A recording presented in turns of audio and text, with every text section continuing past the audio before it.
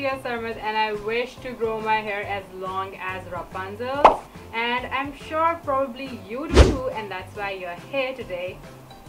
Now, it is already a known fact that our hair only grows a couple of centimeters every month, but if you are doing any of these, that is, if you are stressed out about studies, work, or anything else, if you don't eat healthy and your diet lacks proper nutrition, or if you skip oiling your hair before shampooing it, then I'm sorry to break it to you, but your hair is probably growing slower than average. And if you continue taking your hair for granted, then one day this might happen to you.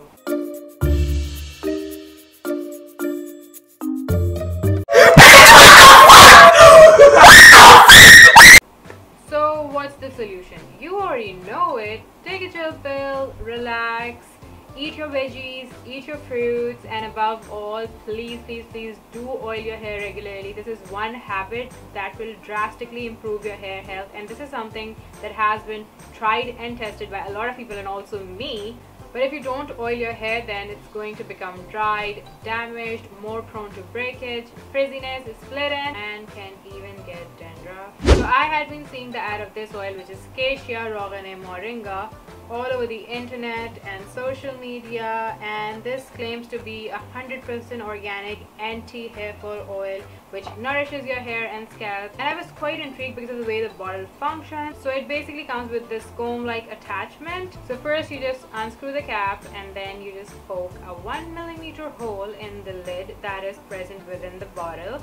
You can obviously poke more holes or a bigger hole, whatever you want, but the idea is to prevent spillage. And then you just screw on this comb-like attachment and brush it through your hair like this. Obviously turn the bottle upside down and then just go through your hair, and this will basically ensure that the oil reaches your roots and it is evenly distributed on your scalp. Like I said, I was quite fascinated to see that ad, and it just so happened I ended up receiving this in my mail.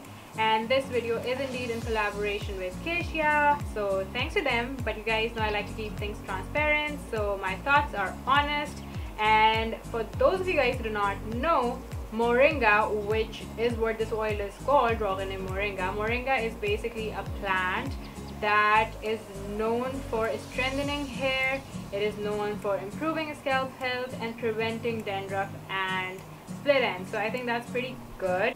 And one thing that I really liked about the ad was that Nadia Hussain in the ad said that you will see a difference in your hair length if you use this oil thrice a week for 4 months.